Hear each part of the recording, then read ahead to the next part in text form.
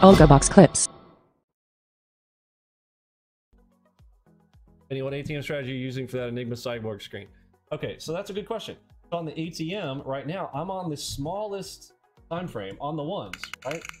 Do I recommend normally taking out? No. So I'm starting out with a tiny, using the tiny 5, 10, 25 X12 auto, okay, which means that it will automatically bring the stop up, all that kind of stuff. Okay, off the tiny. Now, if I were doing this off the twos, what would I be using? I'd be using small. If I were off of the threes or larger, I'd be off of big, right? Off of the fives, I'm gonna go bigger, right?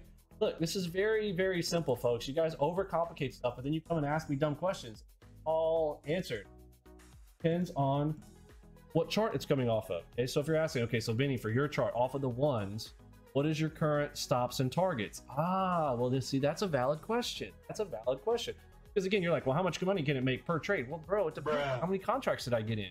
Right? And again, this ATM is multiple entries. This is two contracts for one. So how many clicks? Again, my main thing for you guys, look, you got to practice. Okay, stop worrying about the money. Practice. Okay, practice. Get good, and the money will come. Okay, figure it out. Press the like button, share, subscribe, and comment below with your thoughts and what you've learned.